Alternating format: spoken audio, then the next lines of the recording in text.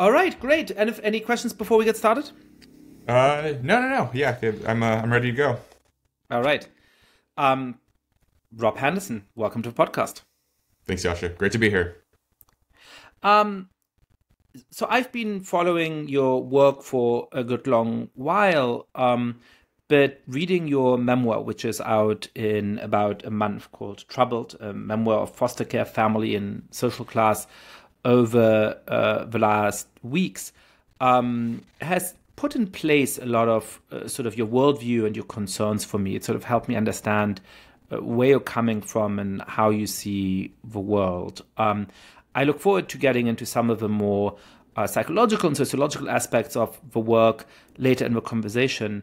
But to start off with, this in its core is a memoir, and it's a very moving memoir, and it's a memoir of your childhood. So what is the story of your childhood, starting with your birth parents? Yeah, so I was born into poverty in Los Angeles and never met my father. My birth mother didn't know my father either. I mean, she had no recollection of him when she was asked who my father could possibly be. So all of this information I gathered later from social workers who were responsible for my case. But my mother and I, we lived in some cars. We were homeless for a time. Eventually, we settled in this slum apartment in LA. And my mother was addicted to drugs. She was very neglectful, unable to properly care for me. She would tie me to a chair in another room while she would, or I think it was in the dining room. She would get high in her bedroom. She would have random men over at all times of the day and night. While I was struggling in this chair, tied with a bathrobe. Eventually, some neighbors heard me screaming repeatedly, and they called the police, who then came and took me away to foster care. So my first memories, which I opened chapter one with, was sort of clinging to my mother as the police were attempting to separate us and put her in handcuffs. So I was put into the system at 3 years old. And that's one of the sort of interesting things that you say later in the book, reflecting on that experience, that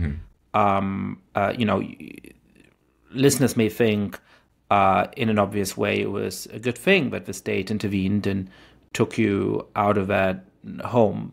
Clearly your mother was not fit to care for you. But you observe that no matter how neglected or abused young children are by the parents, they usually want more than anything else to stay with them. And some of the evidence seems to suggest that that desire is not an irrational one, that actually the results from foster care in particular may end up being worse even than the results of being raised by neglectful or abusive parents. Yeah, that's right. And it's there's consistent evidence that children are sort of programmed to be loyal to their caretakers, to their parents, to the people who raised them from infancy, even if the childbearing circumstances were less than optimal, as they were in my case.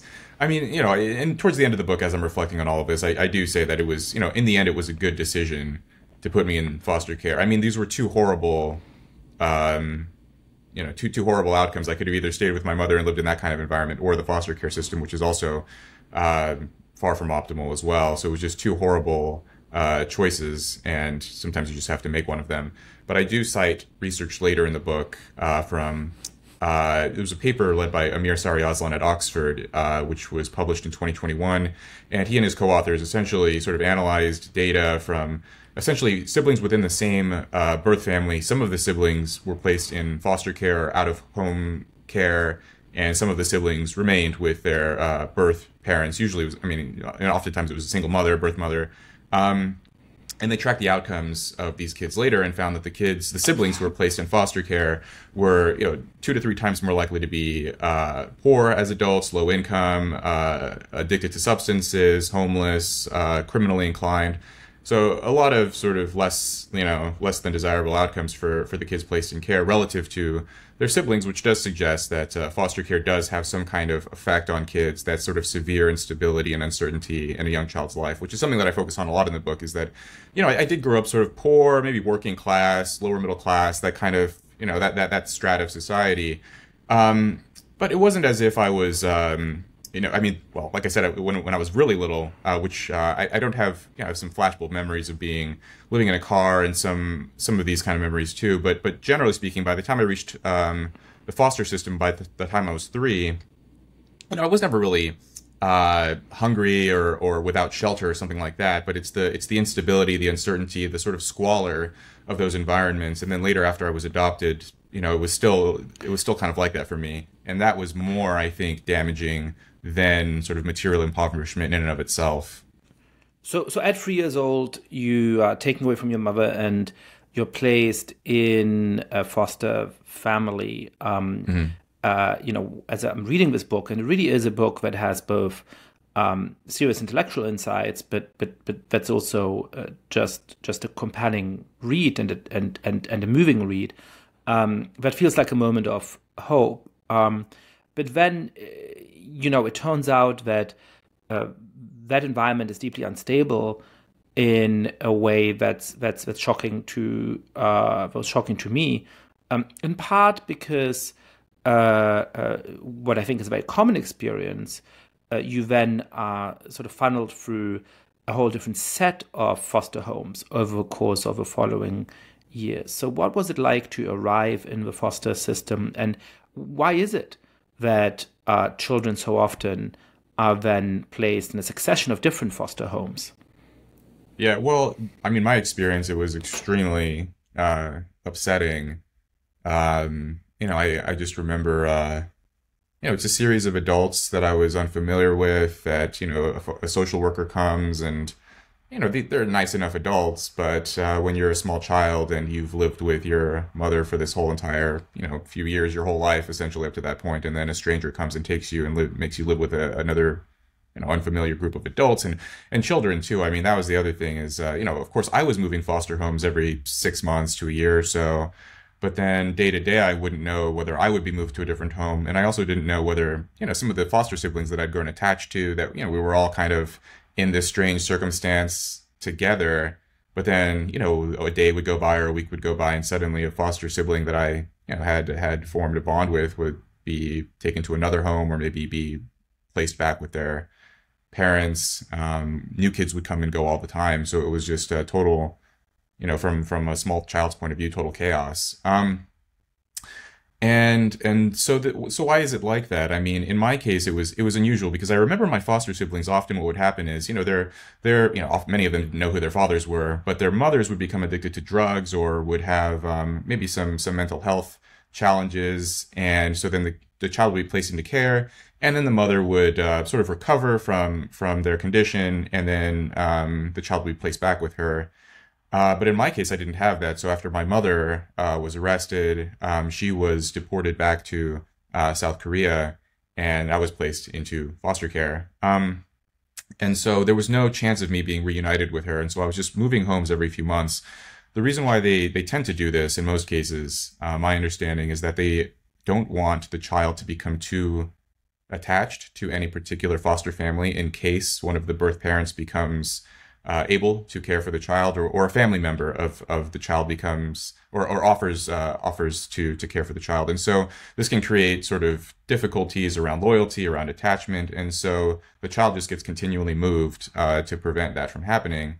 I also think there's probably just a lot of sort of bureaucracy, a lot of messiness within the foster care institution, that these things aren't tracked very closely. So in my case, there was no hope of me ever being reunited with any family member, but I was just shuffled around every few months because the system is so overburdened. I think that probably was a factor as well. So in a way, the logic, right or wrong, is that you don't want kids to be in one environment for too long because then it creates problems if they are reunited with a biological relative. Yes. But that logic was applied to your case, even though in your case it was very clear that this was never going to happen. Yeah. So what do you think was the impact of moving between these different foster homes in such a regular way? How did that, shape your way of connecting with other people early in childhood and perhaps later on? I mean, I found it very difficult to connect with adults, especially after maybe the second or third move. I remember, sort of emotionally, the different responses that I had. So the first time I was moved into the first home, of course, taken from my mother, the first home, that was very upsetting.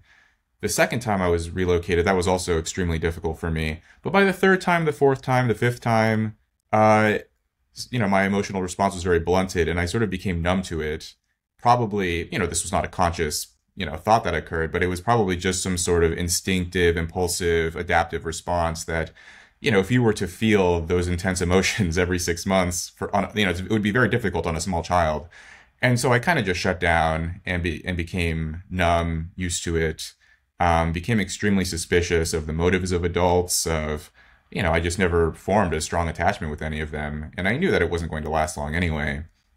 And so, I became kind of a cynical little kid or suspicious. I thought of all adults as being in this kind of same category, teachers, doctors, social workers. I mean, I did like my social worker. I mean, I could tell that she did care for me. She would check in on me and sort of visit me, and but even then, it was the amount of attachment I had was limited. Well, one of the striking things reading sort of about your early childhood is that in a way the social worker was the most constant presence in your life, because even though presumably you spent more time with some of these foster parents, she was the only person who would sort of show up regularly. And Yes. there was this mixed experience because it was this person you had some kind of regular relationship with, but of course you would usually show up when you would in fact be taken out of yet another foster home and placed into a new one. Yeah, it was a sort of ambivalent feeling. I mean, I liked her, but every time she arrived, I knew it was for a specific reason.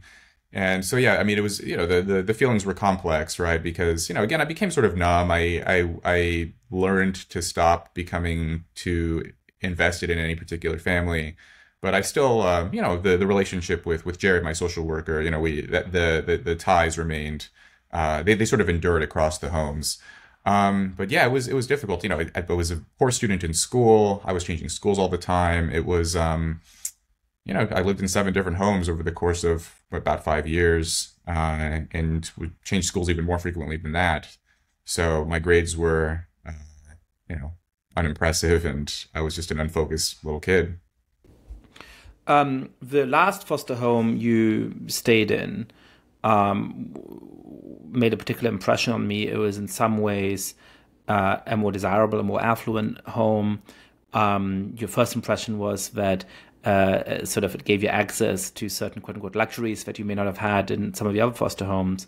But then it turned out that there's a sort of particular reason why those particular foster parents wanted to have foster children, in particular of a young age. Um, Tell us about that experience. Yeah, so up until that point, the final foster home, the seventh home that I had lived in, it was strange at first because every other home until that point had multiple children. I mean, some of them had upwards of 8 or 10 kids living in them.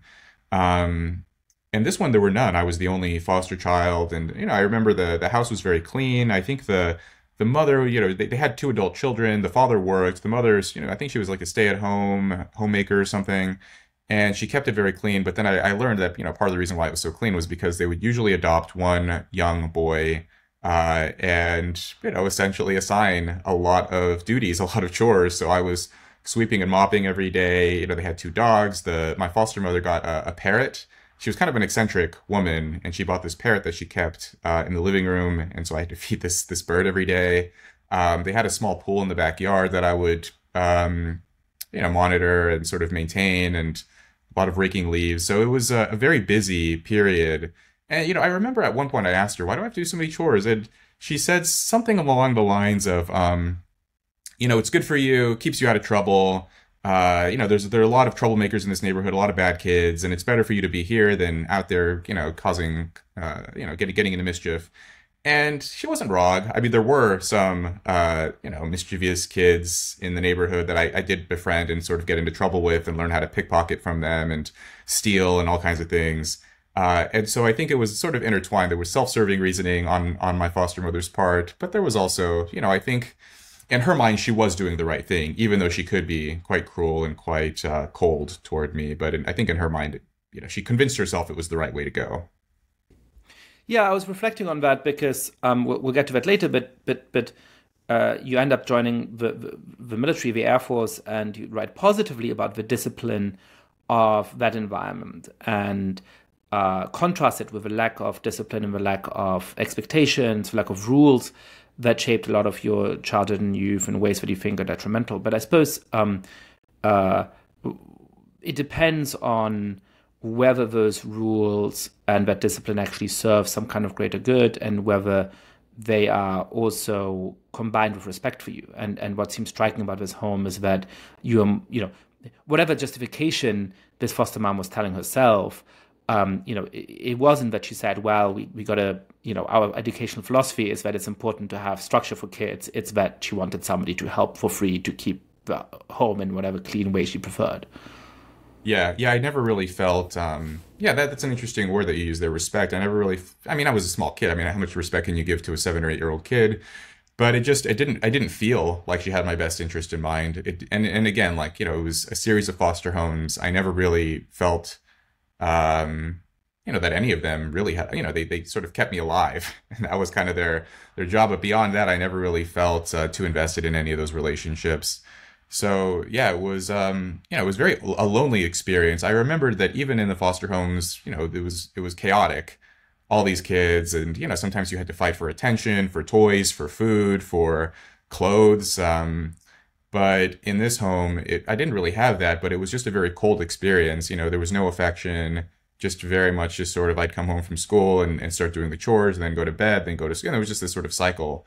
Where there was not much sort of human contact within the home, and I remember that being very sort of isolating. And at one point, I had this thought surface in my mind while I was living in this home that I actually felt the feeling of loneliness for the first time, in a sort of conscious way, not in just the sort of emotional, why do I feel this way, but just like an actual, oh, this is what loneliness is, and I remember that just sort of washing over me and feeling, sort of truly alone. And yeah, it was just a devastating feeling.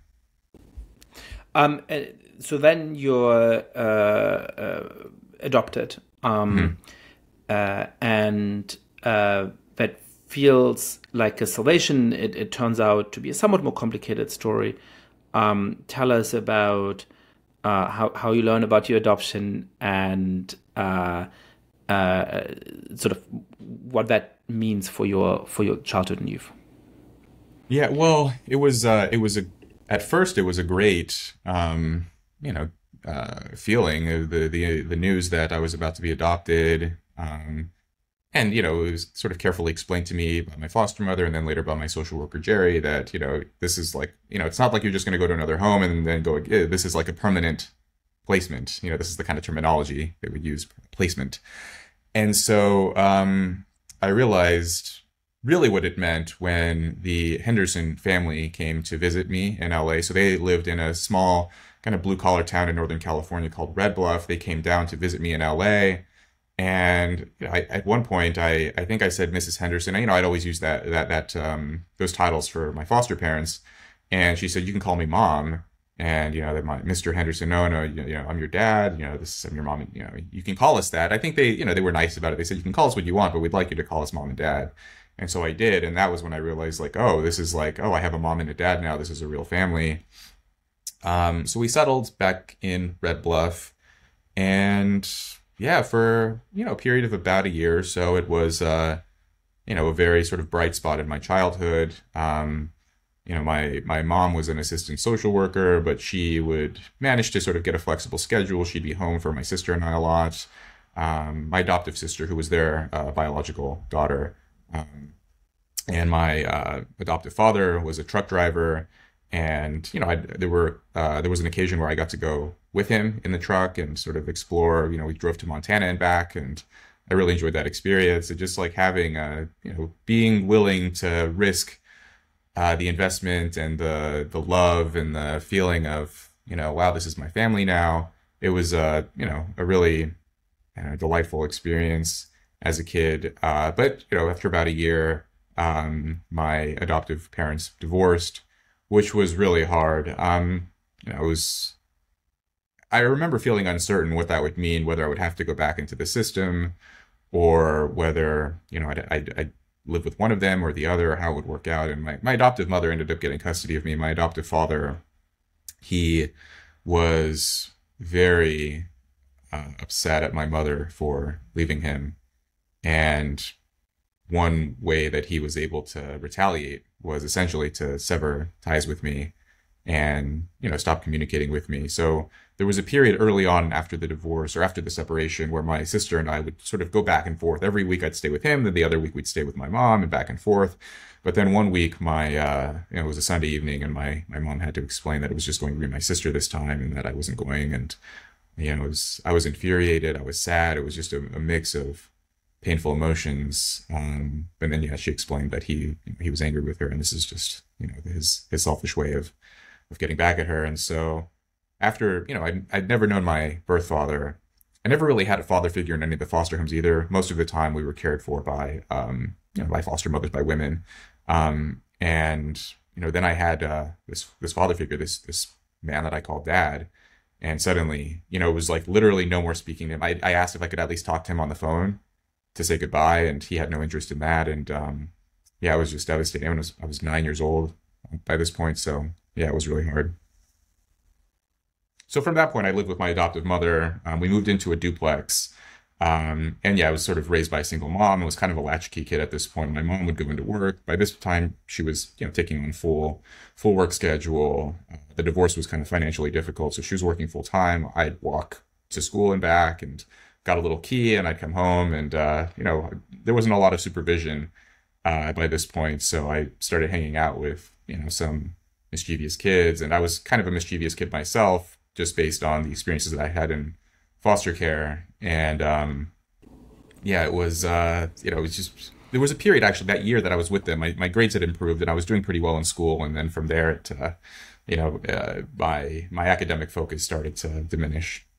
So tell us a little bit about your sort of academic trajectory at that stage. I mean, you're clearly an exceptionally smart person, but you did very badly in school throughout your childhood, or throughout most periods of your childhood, and you struggled to learn to read. Why is it that even unusually smart kids struggle so much academically when they are growing up in these kind of unstable environments? And how is it that you came quite late to learn to read proficiently, and what impact did that have on your life?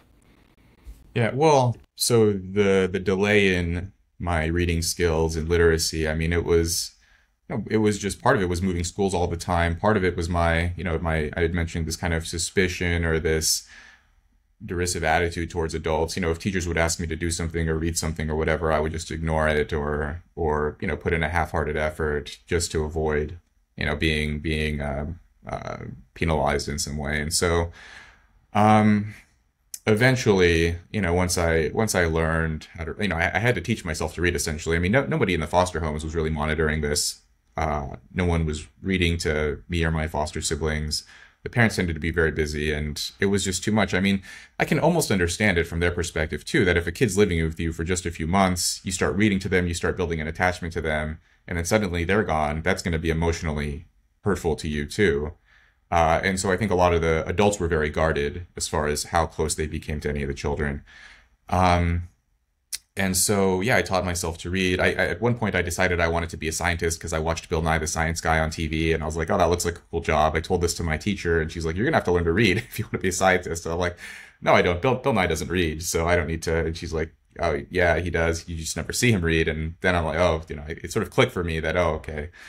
So I taught myself to read. And but I mean, the question you had about how does this, how do these environments sort of suppress a kid's potential or interfere with their growth? I mean, I think a lot of people are sort of misguided in terms of how they understand, what sort of cultivates those potentials in a kid. I mean, yeah, you can be curious, you can be smart, you can be, you can have good teachers, but if your home life is total chaos with no supervision, no adults sort of checking in on you, are you doing your homework? Let's sit down and you have any questions, or, sort of getting them the attention and the care that they need.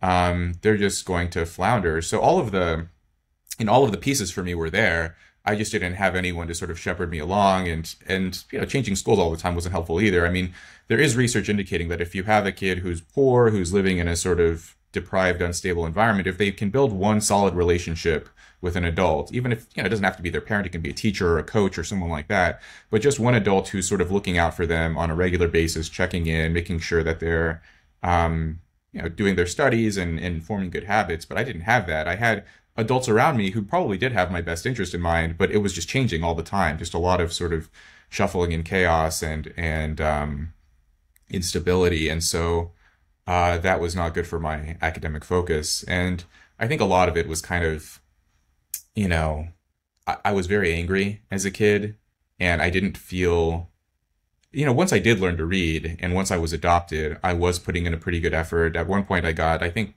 I got third place in the school spelling bee.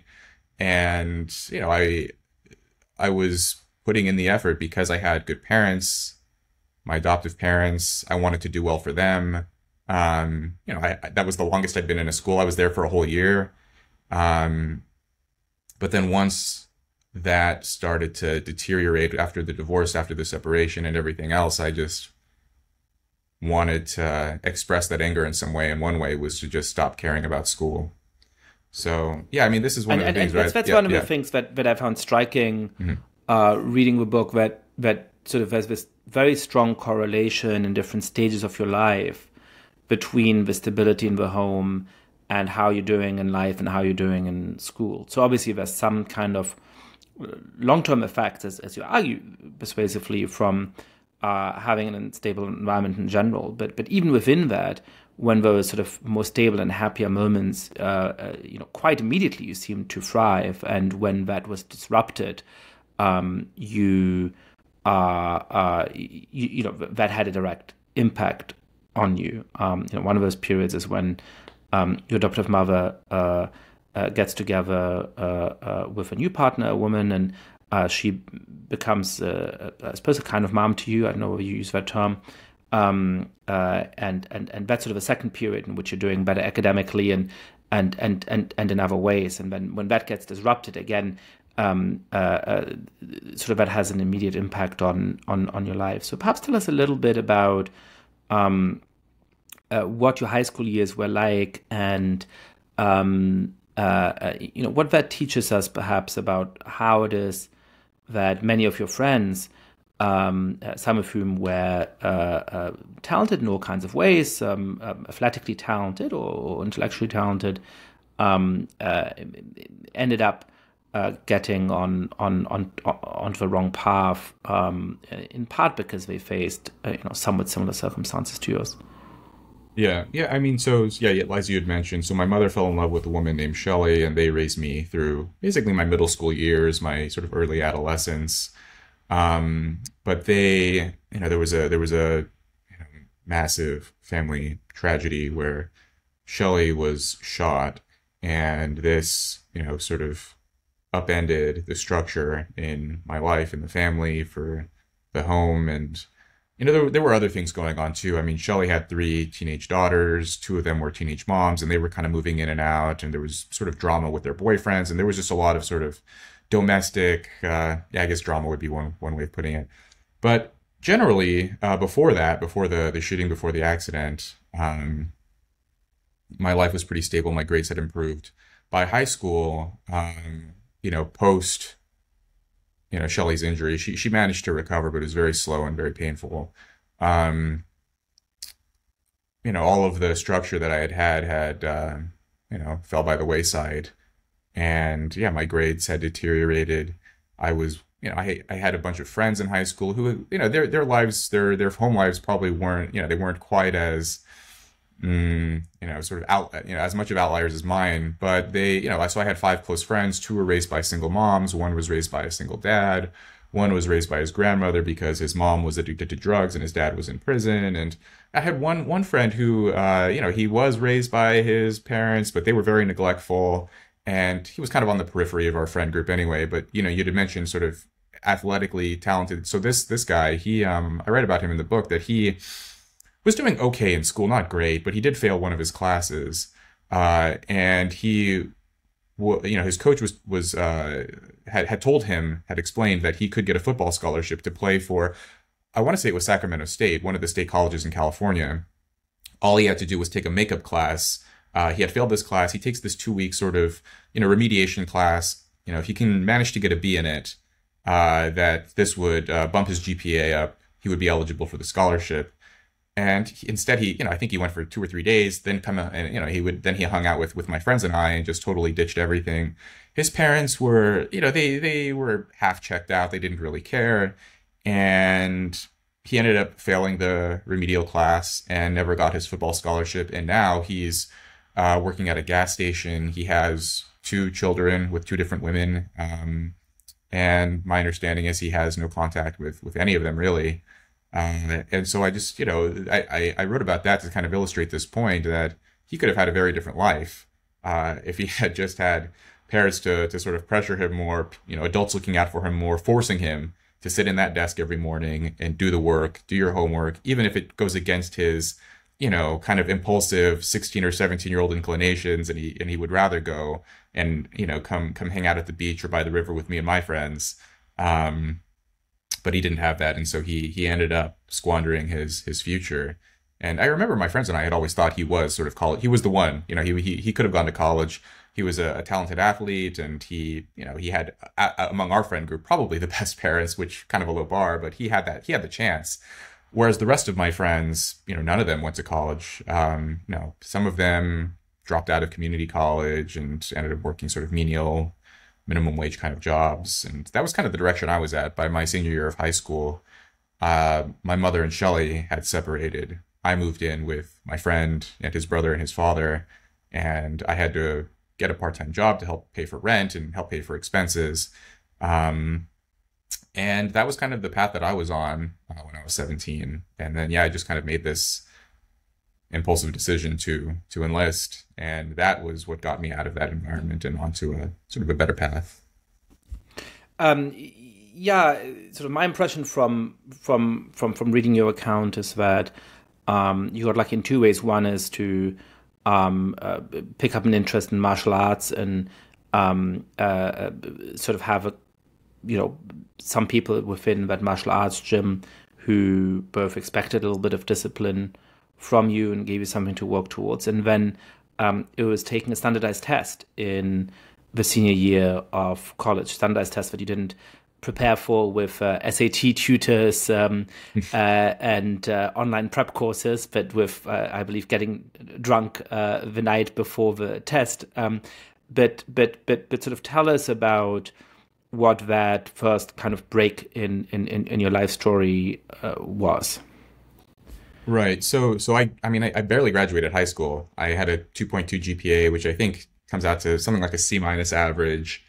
Bottom third of my class. By my senior year, I had mentioned, so my mother and Shelley had split. I moved in with my friend and his dad, and by that point there was basically no supervision at all. And I would do these kinds of calculations of, if you miss 12 classes, you get deducted this much percentage of your grade, and I would try to figure out, okay, how can I ditch enough classes to barely pass the class? And that's what I did. And I took this military standardized test, not really knowing what to expect. I mean, it was just impulsive and short-sighted. And like you said, the night before, I got drunk and played I played Xbox with my friends, and I knew I didn't have to take the test till 10:30 the next day. So I figured, I can stay up late and sleep through. And I had an excuse to miss school and showed up hungover, maybe even a little bit still drunk by this point, and took this test. Met with the Air Force recruiter, and he was explaining to me that this is actually a really good score. and that I qualified for just about every job that was available. And when and then at one point he explained to me that these scores. So the test that I took is called the Armed Services Vocational Aptitude Battery. In the military, just it's called the ASVAB, the acronym. And you can convert this because it tests a lot of the same skills as the SAT, sort of, math, arithmetic, literacy, basic problem solving.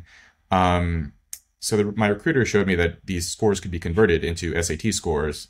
And when he did this, and I noticed that my score was the same as one of my classmates who was about to go off to college, and he was a straight A student, and I realized, oh, I could have gotten the same SAT score as my, the one smart guy that I would sometimes hang out with and who was doing well in class and was going to college. And, by this point, it was too late. I was, a couple of months out from graduating, and there was no hope for me to go to college by this point. But it did sort of put this idea in mind. It planted the idea in my mind that, oh, maybe someday I can go back. Again, like sort of that potential was there. I just need to figure out, what I need to do to convince colleges later on that, these grades aren't actually indicative of what I'm capable of. And it was the test score that did that for me. And so this is why I sometimes publicly talk about how, standardized tests, of course, they shouldn't be the only thing you look at, but they should be an important piece of the puzzle when you're evaluating candidates, because there are a lot of poor kids who don't do well in terms of their grades for a variety of reasons, whether they're living in chaos, whether they have parents who are checked out, a lot of teenagers, they're actually, they are focused and they are disciplined, but they have to work part-time jobs to help support their families. And so they don't have a lot of time to do their homework or study. But if you give them an afternoon to take a test and you realize, oh, this is actually a pretty bright, academically oriented kid.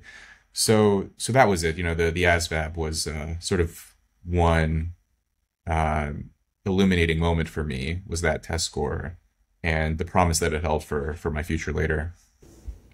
And so you decide to join the Air Force in good part off of the sort of options that the standardized test gives you. Mm. And for the first time, certainly since you're a little kid, you're in a very structured environment with very strong requirements of you. How did that transform your attitude towards life, and in what ways did you find the structured environment to, in fact, be helpful?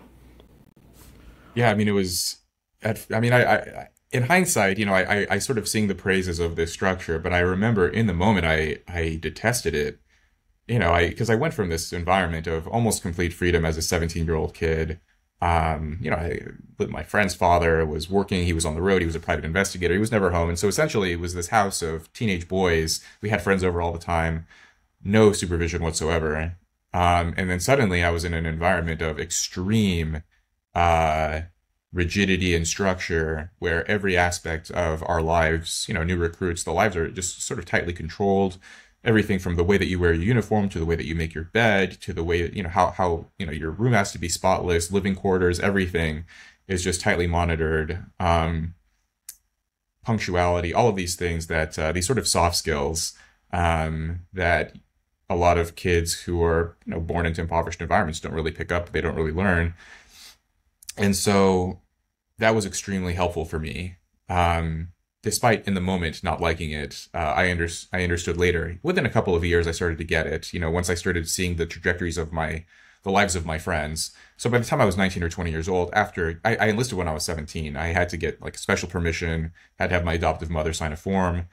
So I joined right out of high school when I was 17. But then, by the time I was 20 and I saw where my friends' lives were headed, and I realized I definitely made the right decision. Even if ultimately I left the military, it was, I needed to get out of there. But when I was that young, I needed that kind of structure. I was enlisted for 8 years and I needed all 8 of those years in order to instill the sort of discipline and the habits and the sort of expectations for myself in order to sort of become an adult. Because at 17, I was just completely unfocused. If you had put me in a college campus, when I was 17, I would have failed out immediately. And again, not because I was unequipped or didn't have the potential to do well, but just because the habits that I had formed were just not there. No habits. So the military was really helpful in that regard. The other thing is, I point this out in the book too, was just time. I learned a lot in the military and sort of instilled this sort of discipline and everything else that I had mentioned, but also just, I cite this concept in psychology called the young male syndrome, which is essentially, I mean, the punchline of the finding is that, consistently across societies, regardless of time and place, the segment of society that, is the most sort of criminally inclined, most impulsive, most violent, most aggressive tend to be young males in their teens and early 20s, for a variety of reasons, hormonal, biological, and to some extent sort of social and cultural as well. And so, but once those years pass, you see this sort of massive drop off in criminal inclination and aggressive impulses and so on. And so because I was locked in the military during that time, and, we still sort of acted it out. I mean, I got into fights and stuff, but it was still sort of in a controlled environment, that I was able to sort of mature and, whatever, allow my frontal lobes to develop and become just a more sort of self-aware and mature person from age 17 to age 25 during that period when, if I had not been in that structured environment, my life could have gone very differently.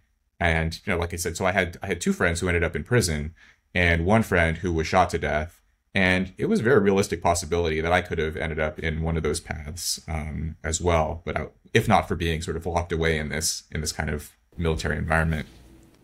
And so you do very well in the military. You're promoted very quickly, and it feels like we're building towards the natural arc of a memoir, which is triumph out of adversity. But there's a big stumbling block in between, which is that you hadn't really processed your experiences as a child. You weren't really in touch with your own emotions, and you dealt with that in the way that many people do, which is through the overconsumption of alcohol. And so there's a genuine moment of crisis while you're enlisted. What do you think propelled you towards that period of alcoholism, and what did it do for you when you got intensive therapy and were able to process some of those childhood traumas? How did that transform you?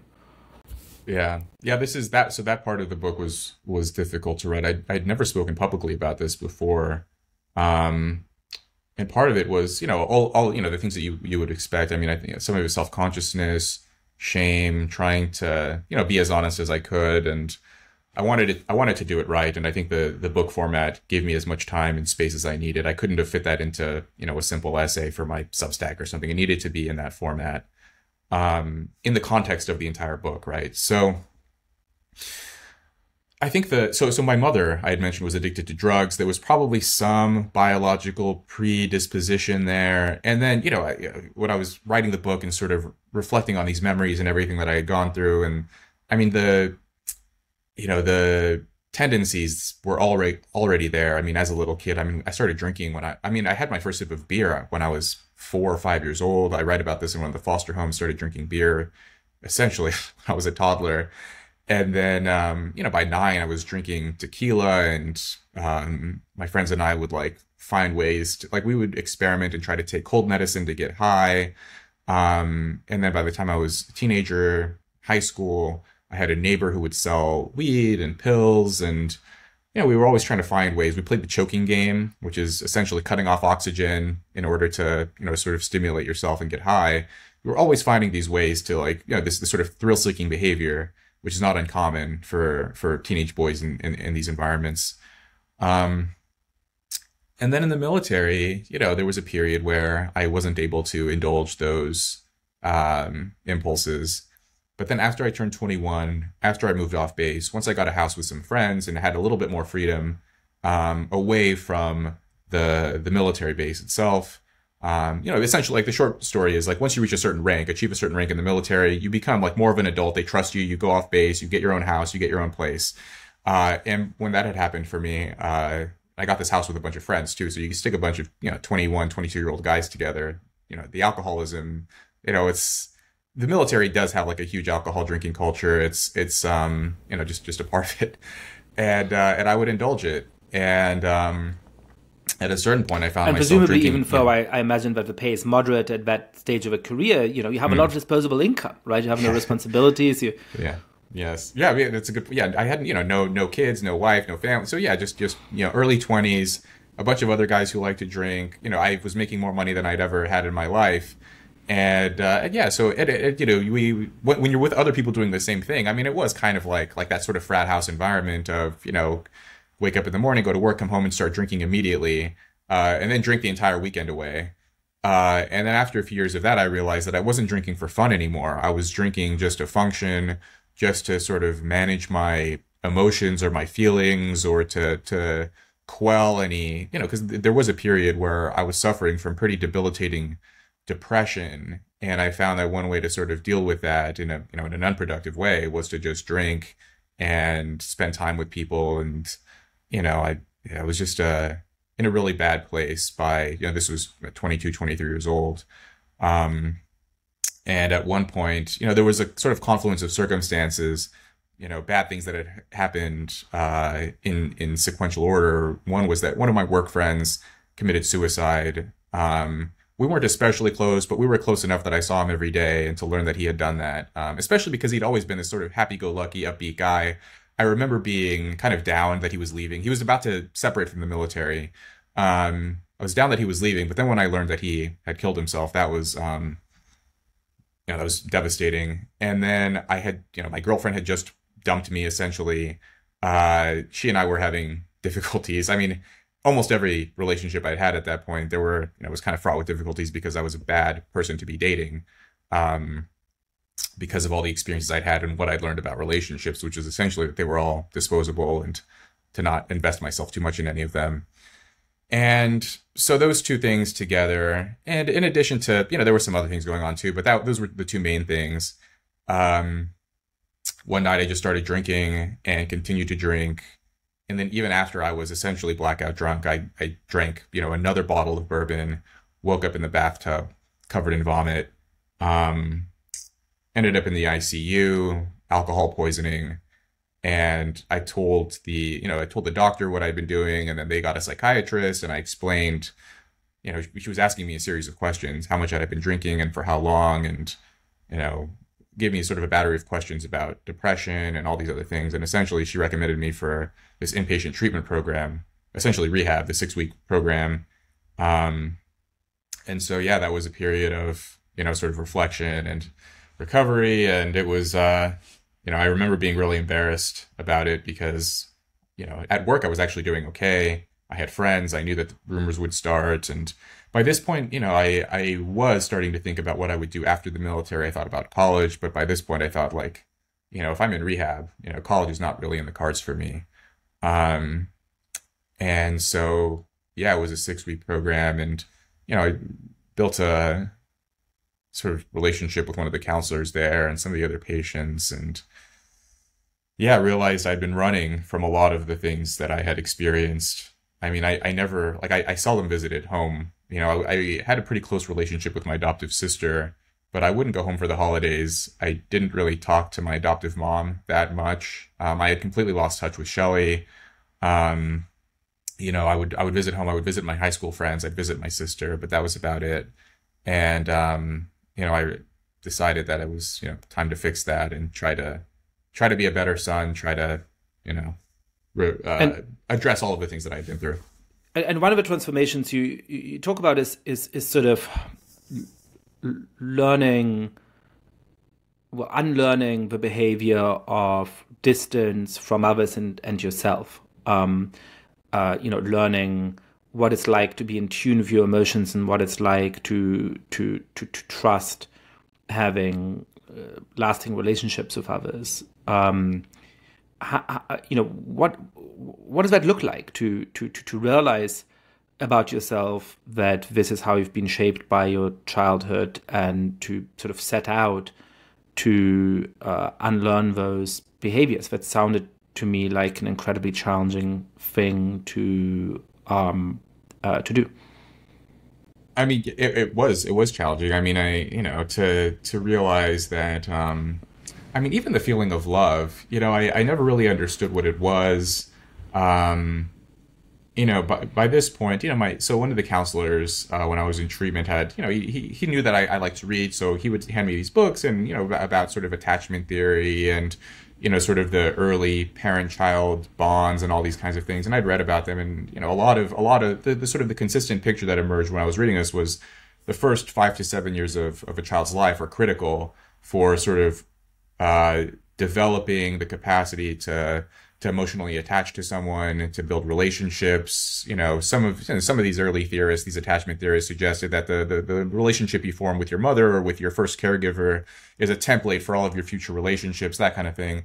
But for me, the first 7 years of my life was, total chaos. And I found it difficult to truly trust anyone.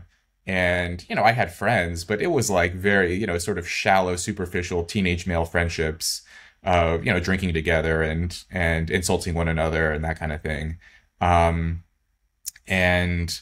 once I really sort of understood the reasoning behind my behaviors and why it was so difficult for me, and I talked to my sister about this too. I mean, that was one relationship I think I did have, the ability to form a close relationship. And I talked to her about some of the stuff and realized, yeah, this is I'm never going to be able to go back in time and fix any of this. But from this point forward, I can at least attempt to, even if I don't necessarily always feel attached to people. I can at least behave that way and try to, just be a better family member, be a better friend, those kinds of things. And I found that just through the process of that, I do feel better. I do feel better doing that. And at that point, I mean, I was 23, 20, I was 24 when I went to rehab and realized, having those realizations, it was just at first very difficult for me. And I remember arguing against it and saying, I was actually fine. It's just this alcohol thing. Once I stop drinking, I'll be okay. But the alcohol was just a symptom of something else. And once I addressed that, things started to turn around for me. But it took a couple of months for me to fully accept it and to be open with it with my mom. I called Shelly for the first time. I mean, she and I spoke for the first time in about 7 years or something, and told her everything. And I was really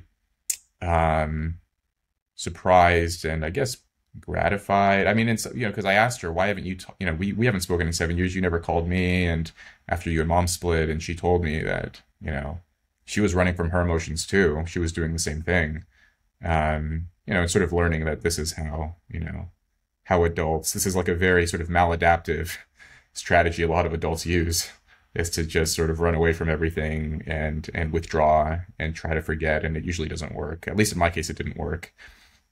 And so around this time, your enlistment is coming to an end, and you go to, I guess, a college counselor. I don't know exactly what the job title would have been. And somebody in the military, and say, hey, I love reading. I'm pretty interested in the world. I might want to go to college. What was the initial advice from the Air Force, and how is it that you didn't end up, luckily, following it? Yeah, well, I mean, it's funny. Like I've talked to other military vets about this, like other vets who've been successful in their sort of educational ambitions and gone to good schools and everything. But I tell them this story too, so I'll tell it.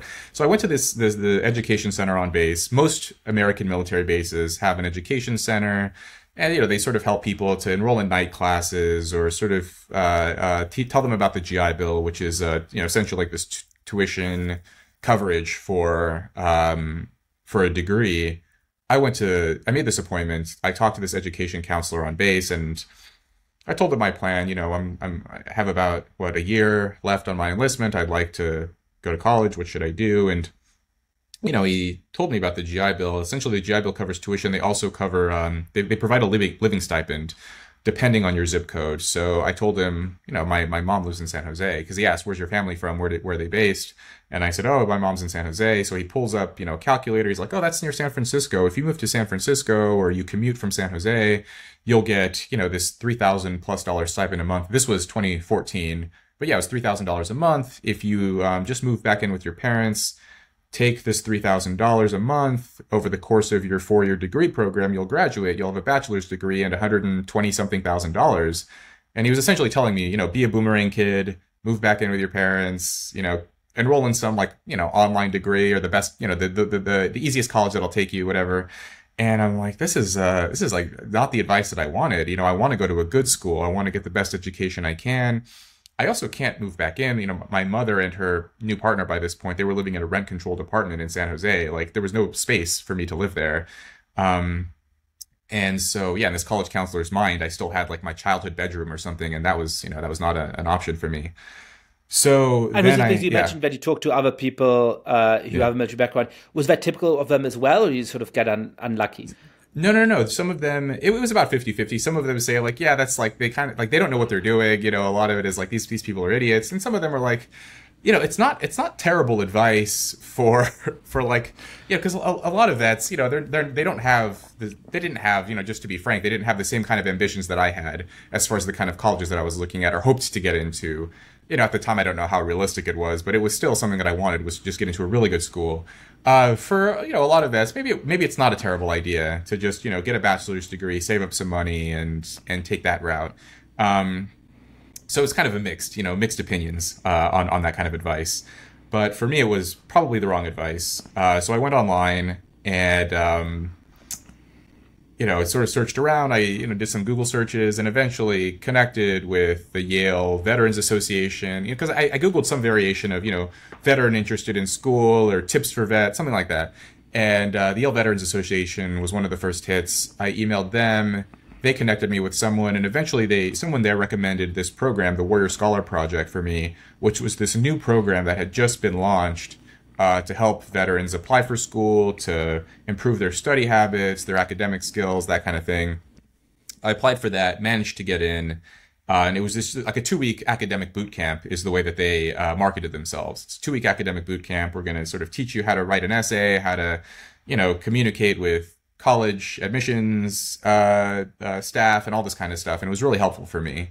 And I stayed in touch with some of the people who were involved. I mean, some of the people involved were actual vets, but a lot of them were just tutors from elite universities. They had tutors from Vassar and Yale and Dartmouth, and just these like bright young undergrads or recent graduates who wanted to help old vets like me get into college. And so that was really helpful for me too. And they proofread my college admissions essays, and yeah, it was a great program.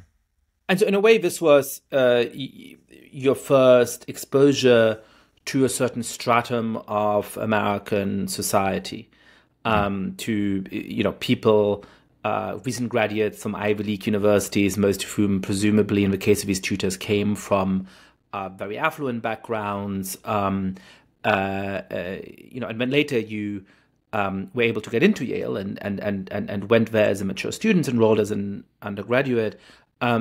What were your first encounters with that social circle, which is so powerful, so influential in the United States? I guess in the terminology of ethnography, you have a kind of outsider-insider view. You, in many ways, were an outsider to that kind of social group, but you lived among it as an insider, and have become, in a way, a part of it. So what sort of were your observations when you arrived for that preparation program and when you arrived finally as an undergrad at Yale?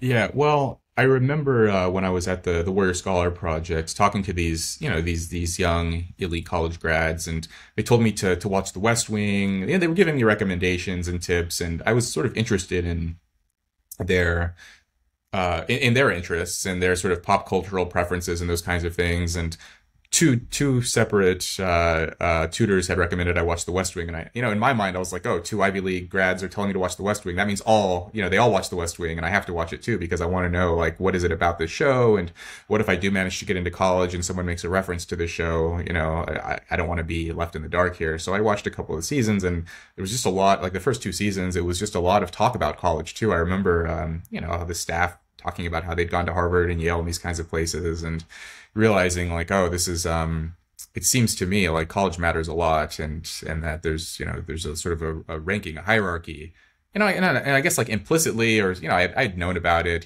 These colleges are very famous, but the fact that these 2 grads had recommended the show and then watching it and kind of cemented it for me. Then yeah, I finally managed to get in. I got into Yale, and yeah, it was.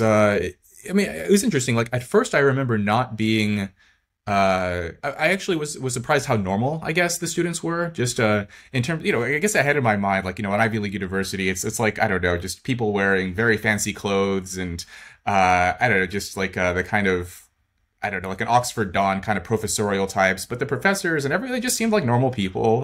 They were dressed like regular college students, the way that I would see on like TV or movies about college. Kids wearing flip flops or whatever. Like everyone just seemed normal. Um, and gradually, I would come to learn that actually, the sort of modern, trendy, it's unfashionable to be very flashy with your money now, or with, if you're a member of the upper middle class, if you come from an affluent family, you shouldn't flash it too loudly, and it's better to sort of downplay it and to blend in, that kind of thing. But then, I would learn like, oh, so and so's dad is the president of this, like, TV network or this or that or the other. And I'm like, oh, wow. Like, but no one talks about it. It's very sort of hush hush as far as like how much money people have or how famous people's parents are or whatever. And so that was like sort of one shock, was this sort of, okay, they seem normal, but actually they're just as rich as the Ivy League kids of the past. They just don't show it as much.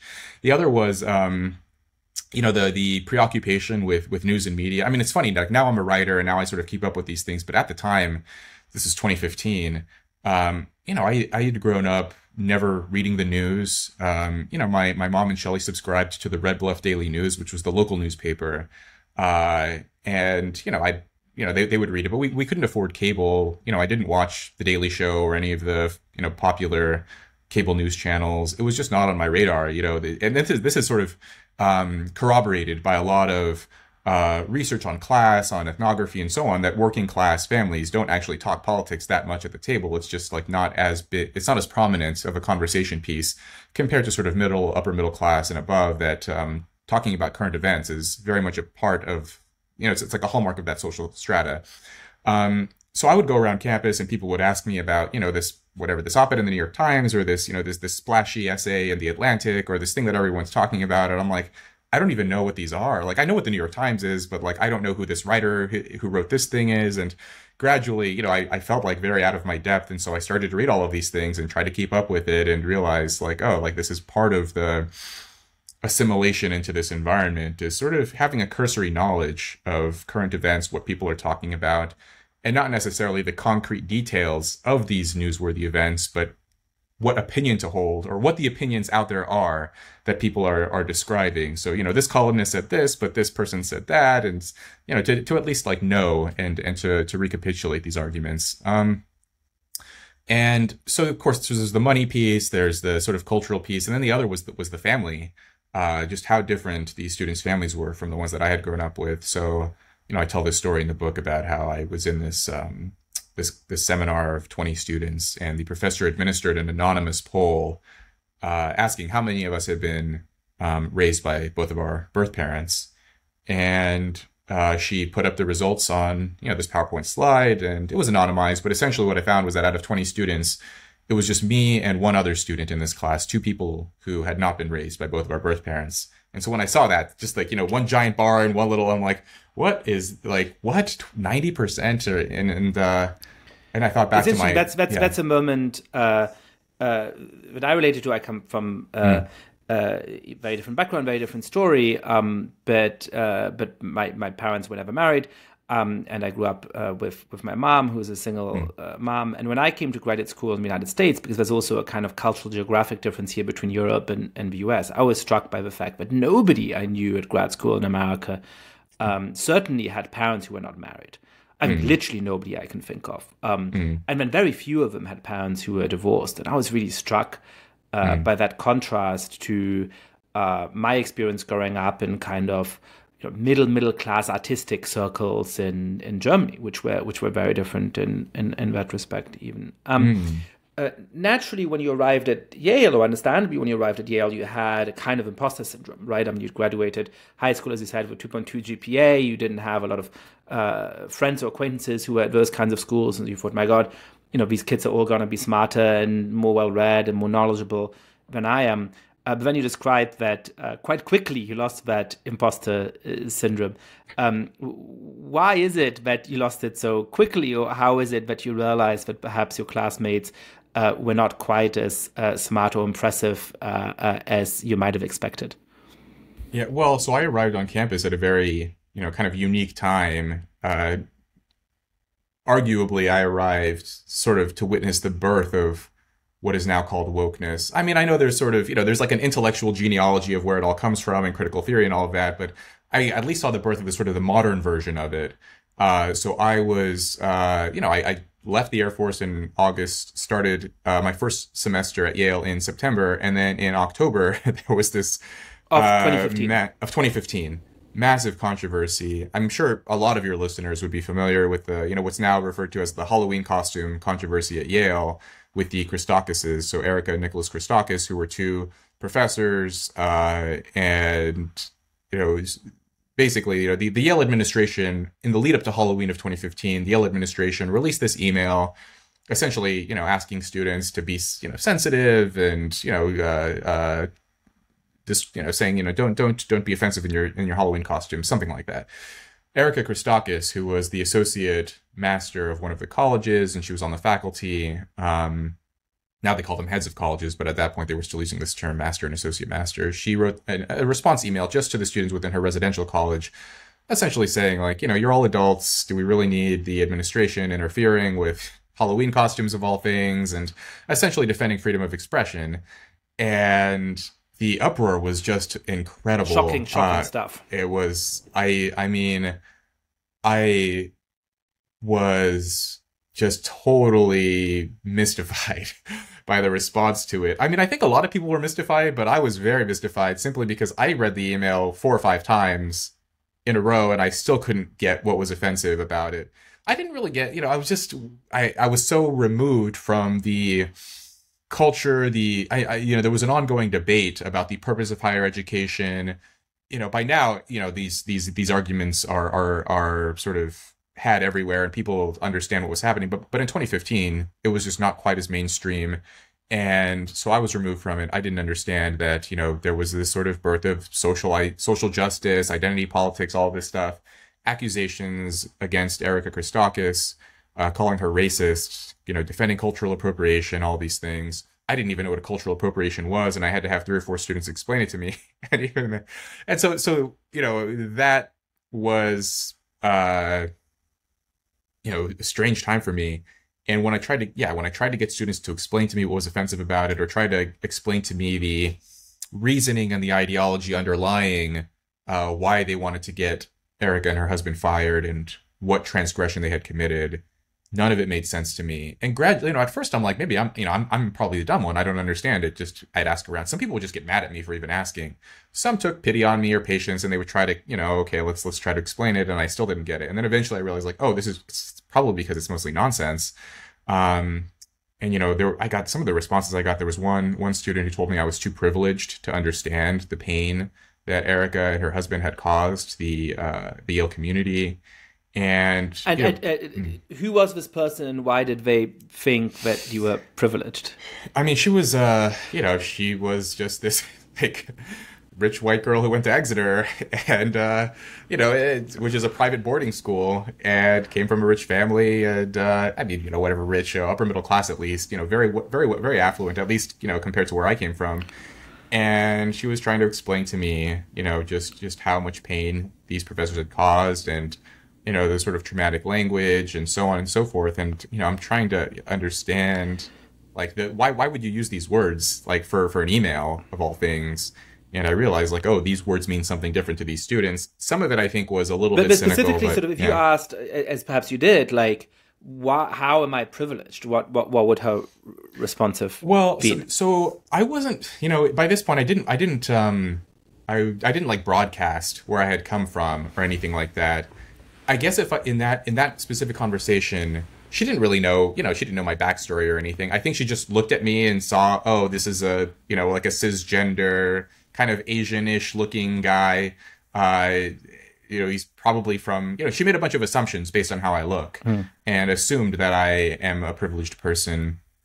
Later, I would ask students, what actually sort of determines privilege? Is it because they would also talk about lived experience too. Your lived experience confers this legitimacy on your opinions to expound on social ills and to suggest solutions and so on. But then they would also talk about how, by dint of the way that you look or your gender or ethnicity and so on, like those sort of also are like grant legitimacy to your opinions. And so I would ask students, what's more important, lived experience or your social category that you belong to? And some of them would say, you shouldn't ask that question. It's kind of dangerous. It's kind of like, you should be careful depending on who you ask that to, or you should phrase it in a more careful way or whatever. Other students would say things like, your social, your ethnicity, your gender, your sexual orientation, those things determine your lived experience, and they're sort of intertwined. And when I heard that, I was like, oh, like this is just total nonsense, because, I had lived the kind of life that I'd had. I grew up with plenty of poor white people too. And, like the town that I grew up in, I mean, so my foster siblings were mostly Black and Hispanic. I grew up in a mostly sort of working class, white and Hispanic town in California. Later, I took a 23andMe DNA test. And I learned that my father was Mexican. And so, I'm half Latino, half Asian. My mother's Korean. And so, I just think that like the whole thing is the whole debate around cultural appropriation and all of these things are just confused anyway. So when I was at Yale, I'll tell you one story. One of my good friends, we're still good friends. He's a military officer now, actually. He went through the ROTC program, but he's a Mexican guy. I was hanging out at his dorm at Yale, and he had a sombrero hanging on his wall. And this was before I took that 23andMe test, by the way. So I take the sombrero off the wall and put it on my head, and he was like, and he was joking, but he was like, hey man, that's cultural appropriation. You can't wear that sombrero, put it back. And then after I took the 23andMe test years later, this was, just a couple of years ago, or last year actually, I sent him the results, and I was like, hey, my Latino brother, like I sent him some message like this. And I was like, remember when you told me I can't wear a sombrero? Well, guess what? I'm allowed to now. And we were joking back and forth about this. But I think like even that, the fact that I didn't even know my own ethnicity, and that a lot of people at Yale would have seriously accused me of cultural appropriation for wearing that sombrero. But the reason why I could / I didn't even know who my father was. You know what I mean? Like, and that discovery would somehow allow me to suddenly wear the, I just think like it's so confused. It's so sort of narrow-minded, the way that these definitions work. And so anyway, sort of running into those opinions and those viewpoints, led me to realize like, actually, a lot of the students here are smart, but the ideology they're supporting isn't very smart. So, yeah, it was just really disheartening to see like what had happened to Erica, and the fallout from the controversy there was just it was just shocking, honestly. And I and we've seen a lot of similar events since then. One of the things that you observe is a very big distance between what your classmates say about how people should lead their lives and how they themselves lead their lives. So the fact that, for example, they advocate for ethical non-monogamy or various forms of polyamory, even though they come from families that are very traditional in terms of a structure and expect to have marriages themselves that turn out to be quite traditional in that respect. The fact that they say that things like discipline aren't really important, that what determines whether or not you get into college is luck more than anything else. But then they're incredibly hardworking and would probably impart some of those virtues to their kids as well. Tell us about sort of that discrepancy and where it comes from. And I feel a little bit of a tension the way you talk about that. It's at times it feels like it's a form of obliviousness, that perhaps we're not even aware of the extent to which the lives are structured by certain forms of discipline or certain forms of just genuine orderliness. And so therefore it's easy to say, oh, it's fine to be less disorderly, because they don't actually, we can't quite fathom what it means to grow up in genuine disorder. And then at times you seem to have a nearly more cynical view of it, that is kind of a way of beating out the competition, of saying, Goldman is, and McKinsey and so on are these terrible, evil corporations. And if I can convince some of my classmates but that's true, then they might not apply to them, and I might have an advantage when I do. So both explain the phenomenon to us, and perhaps help clarify sort of which of these two interpretations of why they're acting that way seems more accurate. Yeah. Yeah. Well, so I coined this term luxury beliefs a few years ago to sort of describe uh, a lot of the culture you see among sort of upper and upper middle class people, especially students and graduates of elite universities. Luxury beliefs I define as ideas and opinions that confer status on the affluent while often inflicting costs on the lower classes. And yeah, there is this, a core feature of a luxury belief is that the believer is sheltered from the consequences of his or her belief.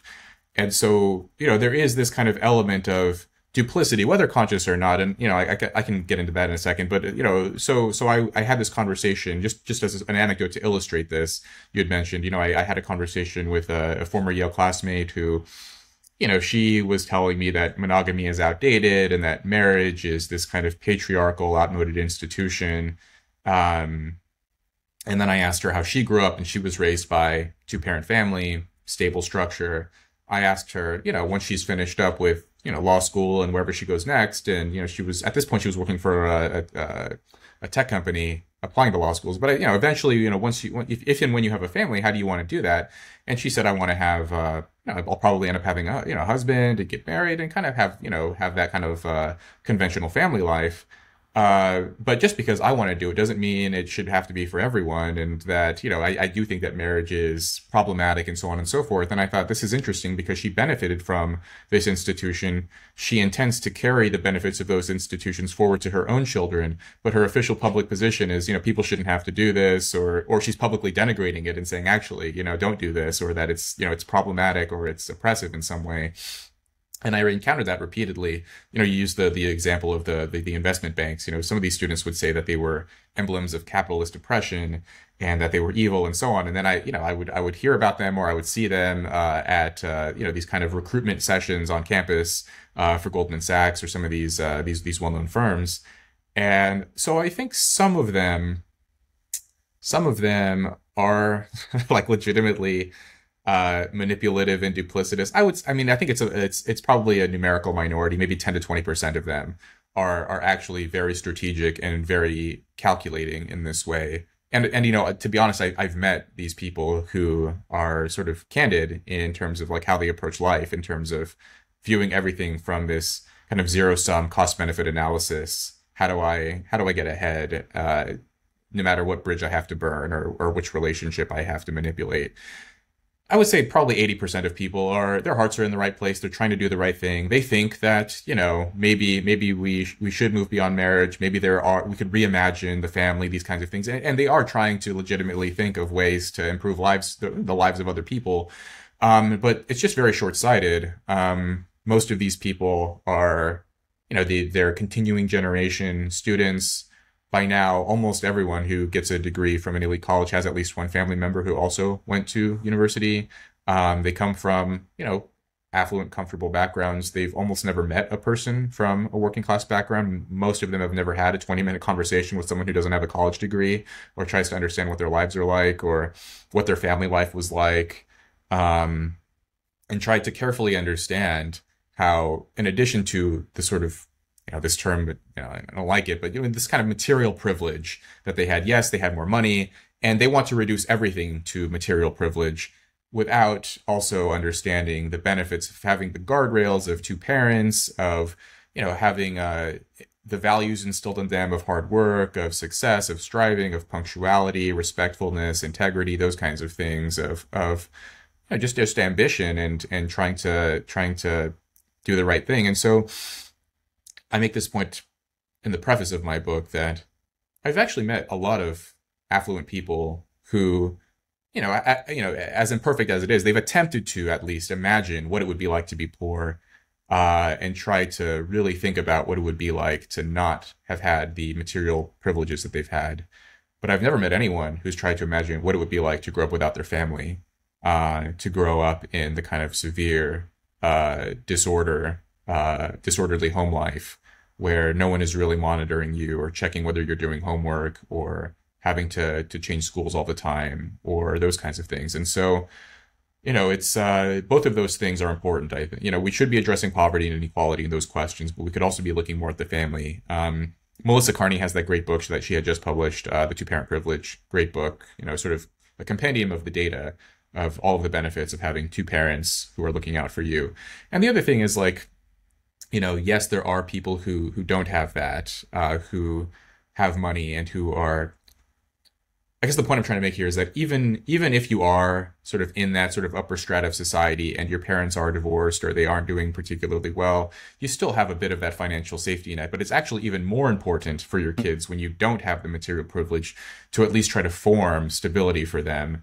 And there's interesting research on this of, when researchers do the statistical controls or just sort of track families over time, they find that kids from wealthy families who come from severely unstable environments, maybe there was divorce or alcoholism or domestic issues in their home, despite being wealthy, those kids are much more likely later on in life to become addicted to substances or to commit crimes or self-harming behaviors and so on, compared with kids from low-income families that are not divorced, that are very stable and secure and so on. I think you can see this. I mean, even just sort of anecdotally or intuitively, you can see this with like immigrant families. A lot of them are low income, but they value marriage and they value family and they tend to keep things together. And their kids do end up doing much better than you would predict from their income alone.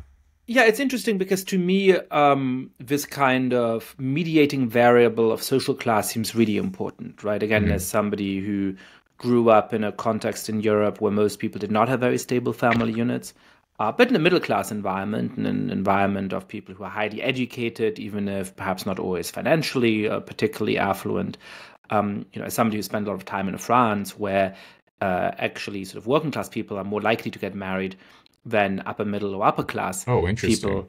But that does not seem to lead to the same kinds of social ills in those contexts. I think that's it's still the case that even once you hold constant for social class, people with two-parent household tend to do better than those who do not.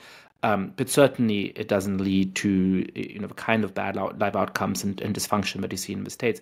But that seems to be because it is cushioned by all kinds of background factors of social stability. If you have two parents who earn good money, who share a certain set of values about how to raise their kids, who perhaps have interpersonal skills to make sure that even though they get divorced, they actually continue to have pretty warm relationships with each other. They stay involved, the dads stay involved in the kids' lives. There's a broader social context of people who look out for each other and so on. And of course, there's some amount of welfare state and social institutions that step in as well. You could see why whatever disadvantages come from the breakdown of a stable parental unit are cushioned. Whereas if you're in a context where all of that is lacking, then the sort of risks of that just end up having a much bigger impact. Yeah, that's a good point. I mean, I have friends now who are parents. I have older friends who have, kids who are in elementary school or middle school, and they're divorced, and they're sort of upper middle class. The mother and the father are both educated, but they're divorced or separated. But they earn good money, and in addition to the money, they also have the cultural capital. And so even if the parents are less attentive than they would like to be to the kids, they have money to send the kids to chess camp or to whatever sort of math competitions and summer programs. And so these kids, their schedules are filled with productive, intellectually stimulating, creative pursuits.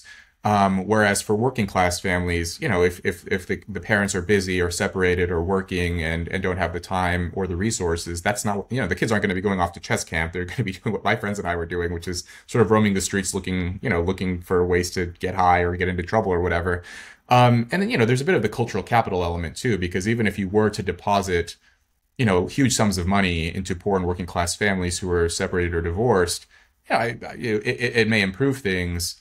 But they, things like, math competitions and chess camp, these just aren't on their radar. So even if they had the money, you still have to sort of be inculcated into a certain social strata to know how to use it in a certain way to set your kids up for success later in life. And yeah. So there's I think all of those things are important. Sort of the economic and the cultural elements here of what divorce and single parenthood looks like in the sort of upper versus the haves versus the have-nots. I want to get a little bit deeper into this concept of luxury beliefs, which I have to say I didn't quite realize you had coined, because it's become a very commonly used term, and I think it is a very useful term. But it's also a term that's, I think, sometimes misapplied or sometimes applied too broadly. So help us situate this term in a broader tradition of thinking about status distinction, and help us explain exactly what it means. So, in the 19th century, one way of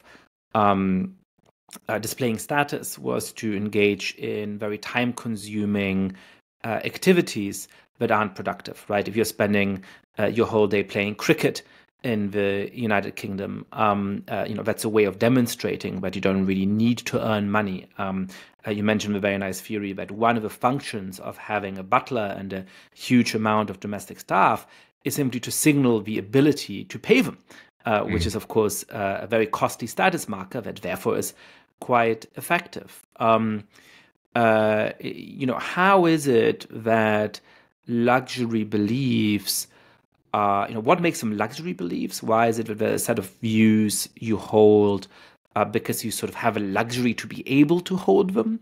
And why is it that these beliefs can help in a way that perhaps is analogous to those 19th century examples to confer social status under our changed circumstances?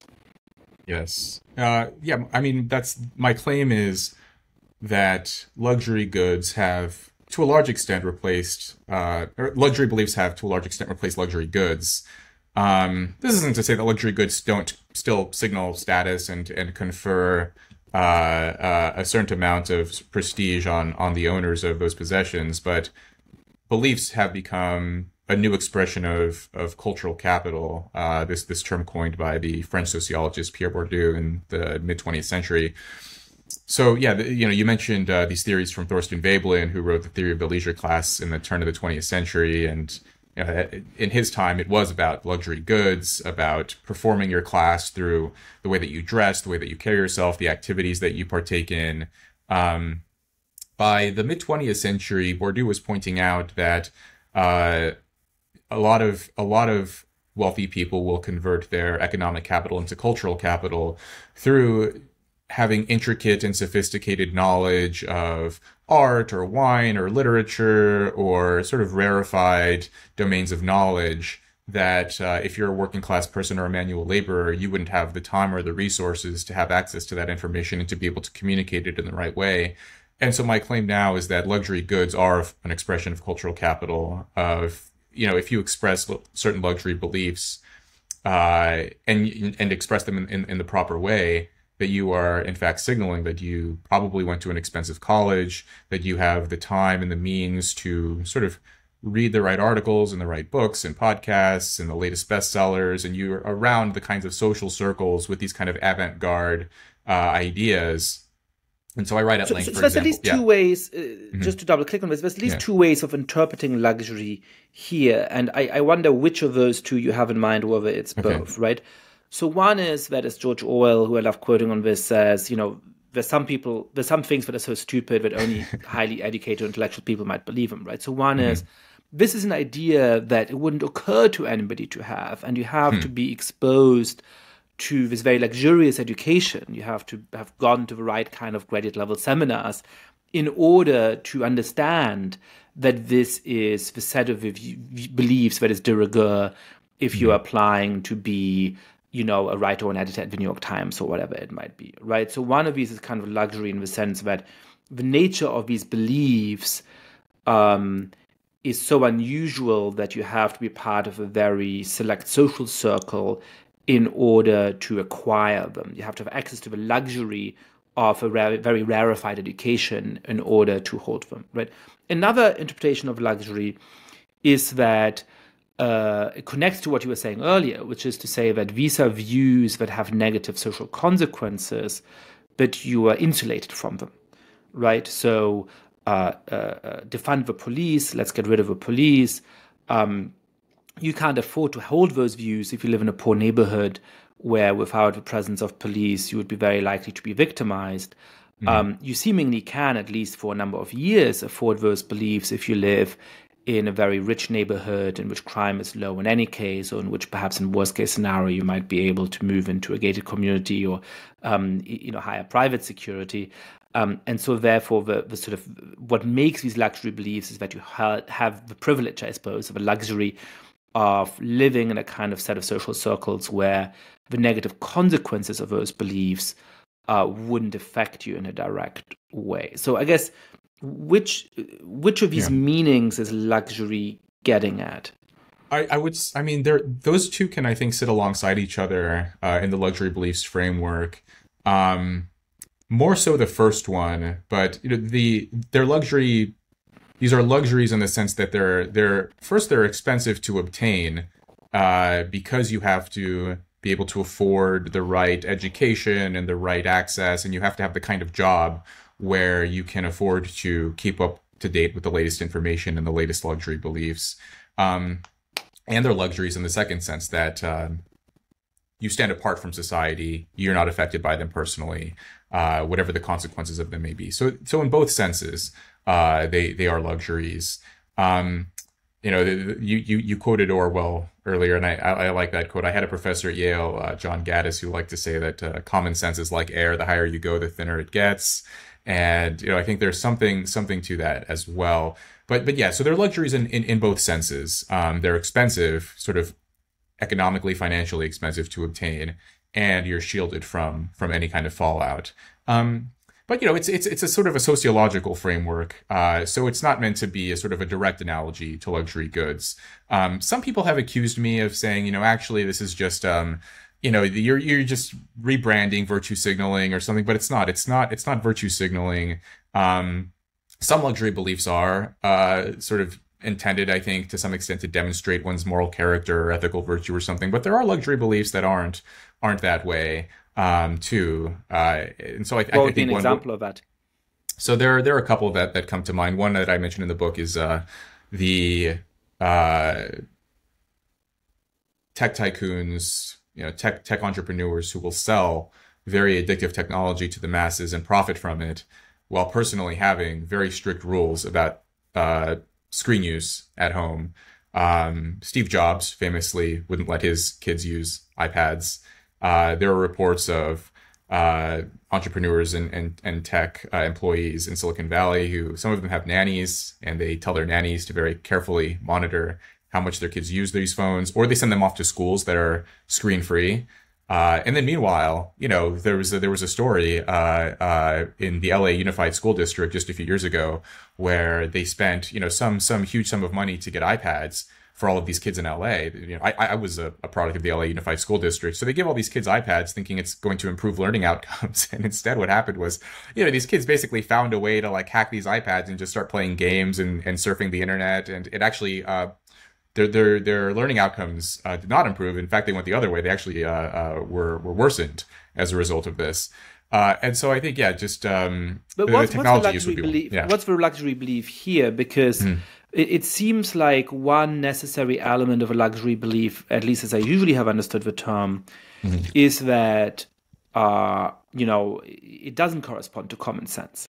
That it, in fact, is in some ways misguided. Right? I mean, on the whole, it seems that luxury beliefs are ones that are, in fact, erroneous in some important way. But here, that doesn't quite seem to be the case, right? Which is to say that, there might be hypocrisy going on here. There might be selfishness going on here, right? Like, let's sell all of these iPads into schools, and that's going to, be good for business. But, sort of, we don't want our own kids to be spending all of this time there. But I guess I'm struggling to locate where the luxury belief exactly is in that example. Because to say, hey, perhaps it's not great for kids to be on iPads all the time, is that the luxury belief?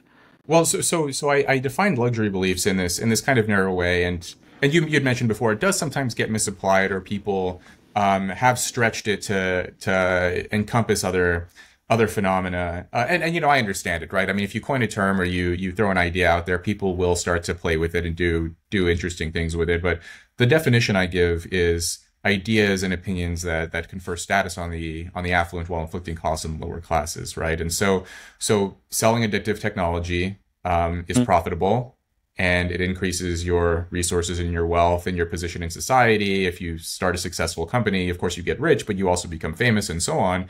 And then meanwhile, eventually at least, the affluent who buy the technology learn to manage it or learned to exert some kind of control over it, either for themselves or for their families, their children. And then meanwhile, everyone else, I mean, these are just, this is pure anecdotes, but I know people, non-college educated people who are, addicted to TikTok. I talked to a guy the other day and he was like, TikTok is weird, man, because I'll open TikTok and the sun is out. And then I look down at TikTok and when I look up again, the sun is down. And then I realize I'm hungry. I forget, and like 3 hours will just fly by for them like that. And, if you're an educated person in a certain kind of environment, you can learn how to structure your time to avoid getting too sucked into these addictive technologies. And then again, the sort of the corollary of the luxury beliefs idea, the believer is insulated from the consequences of his or her belief. And so again, a lot of these founders and tech entrepreneurs, they are shielded from it, or their kids are shielded from it in a way that other people aren't. When the LA Unified School District starts giving kids iPads, even if the parents don't want their kids to have iPads, the school's going to start giving it to them, perhaps with the best of intentions. But then what ends up happening is their lives don't improve and they often get worse. Briefly, one interesting example that you use is Hamilton. When you arrive at Yale, Hamilton, the musical is all the rage, and you want to be able to participate in that cultural product, but it's too expensive. Getting tickets for it is outside of your budget. But then by the time that it becomes available on Disney Plus to watch and stream, suddenly the sort of smart money, the smart opinion is to dislike Hamilton and to point out how deeply flawed it is because it has too positive a view of the sort of nature of the American founders. I mean, I found it interesting because I was really struck by that transition as well. I'd given it a different interpretation. I thought that it was kind of part of a transition from the complex optimism about America incarnated by Barack Obama to the sort of deep rejection of the American story and experiment that characterizes, I think, these parts of the ascendant left today. It sort of goes from, the idea that America is a deeply flawed country, but that it can be fixed by the things that were always right in its tradition, that Obama stood for, to the idea that, America has from its founding been an irreconcilably racist, sexist, and so on society whose foundations have to be rejected. And so, Hamilton was, I think, sort of, in a way, the most striking cultural product of the Obama era. And so the rejection of Hamilton was part of a rejection of that Obama narrative. You sort of see it in different ways from a class perspective that, when this was a rare good that you had to have a lot of money or very good connections in order to get access to, it was popular. But then once it became, available to the masses for the not quite cheap price of a Disney Plus subscription, it had lost its cachet. I'm not sure if these two stories are necessarily in conflict with each other, but I guess I wonder how you think about it. Yeah, I mean, it's we can't go back and run the experiment, but it would be interesting if, assuming that Hamilton continued to be, when I looked up the cheapest tickets in 2015 when I first learned about it, I think it was $400 for the cheap seats. And if it had remained that way into 2020, that if it had remained, inordinately expensive, instead of being sold to Disney Plus, that I wonder if the attitudes around it would have been different, if the response to the Hamilton, the critics and the ridiculing of the play would have been more muted. But that was, So I very much took this kind of status signaling, class-based analysis of, so when Hamilton was too expensive, for ordinary people, that's when it's the highest. And yeah, it's a rare good. It's kind of like a Veblen good. The higher the price, the higher the demand. And then once it's freely available, suddenly, almost like I mentioned Canada Goose jackets in my book as well. That Canada Goose jackets for a time were $900 to $1,000. And then a couple of years later, you could see them sold at sort of secondhand stores or Goodwill for much more affordable prices. And then, yeah, the Canada Goose brand had kind of lost some of its luster. And I think a similar thing happened with Hamilton as well. But yeah, I don't think the other analysis is incorrect either. All of those things kind of tie together. That even the Obama era kind of optimism, that was. I think that in itself was a kind of it started out, I think, as the general attitude of sort of the chattering class of after Obama was elected, there was a great upswell of optimism in society. But then once the kind of tastemakers and so on turned their back on that view, that it sort of trickled down. And so I think both of those two things can be true at the same time. Well, I suppose one of the ways of putting it is that to think that this country is irredeemably rotten is a luxury belief. It's an easy thing to think if you have a pretty nice life within it. It's a lot harder to sustain when both you come from a group that has historically been terribly treated and is actually doing a lot better today, and you're in circumstances that you want to transcend, that you want to improve. I want, as a final question, to ask you about the most straightforward political upshot, as you see it, of your own story. We spend a lot of time talking about social mobility, and it would have been very easy to write your book as a paean to social mobility. Right? You grew up in these very challenging circumstances because of your grit and your smarts and a little bit of luck in a couple of positive turns you take. Off you go to the Air Force and to Yale and to do a PhD at the University of Cambridge and to become, a well-known writer and media figure. But that is not the implication you take from your own story. You think that what matters is not trying to identify some people who we can sort of take out of more challenging circumstances or out of a working class. It is to change the nature of what life in that class looks like. What would that entail? How is it that we can make sure that as few kids as possible go through the challenging experiences that you had, particularly in your early life, in the years and decades to come? Right. Yeah. So that's the point that I make, and this is why I dwell so much on the lives of my friends. And near the end of the book, I sort of describe where they ended up, at least as of a couple of years ago, and that is the. So I just, a couple of them went to prison, menial jobs, multiple children with different women out of wedlock. I mean, that's the kind of modal outcome of someone. You stick someone with my, you try to predict the life of someone with my life or their life, where it's going to go. It's much more likely to look like their lives than mine. And so I didn't want it to be this sort of triumphant story of, if you just work hard and focus and what, it's join the military. I think this is it's not a solution. I mentioned how a lot of, in many ways, our approach to social mobility may backfire because universities, elite institutions, they strip mine talented and ambitious people out of these environments. And then subsequently, they relocate to a handful of cities in search of, and it's a perfectly reasonable decision, in search of, professional opportunities and places where they can make the highest return on their educational investment. And so you go off to Yale or you go off to Stanford, then you move to San Francisco or New York, and you're not going to go back to Red Bluff or Ohio or, these kinds of places.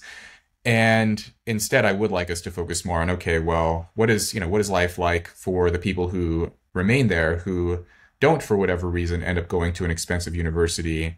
And in that case, I think, we could of course focus on, people want to focus on economic issues. I think that's fine. If we want to find ways to financially support poor families, I'm not at all opposed to it. But I also think there's a cultural piece that people are reluctant to describe as well. I mean, I think a lot of our discussions, we retreat to discussions of economics because talking about culture makes people feel judgmental. People don't want to talk about values. They don't want to feel like a school marm, wagging their finger at how people live their lives. But I think that's fine. I think it's okay if if you've benefited from a certain set of cultural practices to think about, how they benefited you and how and why you plan to carry them forward for your own children, and to think about, okay, well, if this is how I'm living my life and you're a relatively comfortable person, that it's okay to talk about how, these are practices that are available for everyone. And that, obviously we shouldn't judge and condemn people for making different decisions, but we can still hold up the ideal of the two-parent family. Yes, it's true that a lot of people don't live up to the ideal, but that doesn't mean you should discard the ideal and say, well, because a lot of people don't live up to it, or because they fail to, meet that standard, that therefore we should just, dismantle it completely. People who wield a lot of influence in society. I mean, there's research on, consistent research that actually elite influence does have some non-trivial role to play in terms of public attitude, public opinion, practices, beliefs, and habits, and so forth. And so if the tastemakers and the members of society who wield a lot of cultural influence do start talking about the importance of family, the important, the relevant outcomes for children, this too could play some important role in, getting people to reconsider how they live their lives or the decisions that they make. And I'll just give, a brief example here. In the last couple of months, I've talked to two different people, and both of them are, they're readers of my Substack, and these are kind of upper middle class. One was an executive and one is a tech founder. Both of them told me that, essentially they were having some difficulties in their marriage. There was no abuse or mistreatment or anything like that. It was just, they were just kind of bored and a little bit unhappy. And, thinking, maybe this marriage has kind of run its course, but they both, they had small children, and, they were sort of on the fence about whether or not to dissolve their marriage. But then they had read some things that I had written and, reflected on some of my thoughts about it, and they reconsidered, and now they're speaking with their wives, and, one of them is enrolling in couples therapy, and they went in a different direction simply because of something they had read. And I think, to me, this small anecdote does illustrate that the opinions that we encounter from people that we like to read and that we admire and that we respect and so forth, these things do play a role in our lives. Ideas matter just as much as economics do, I think. Rob Henderson, thank you so much for coming on the podcast. Thank you, Yascha.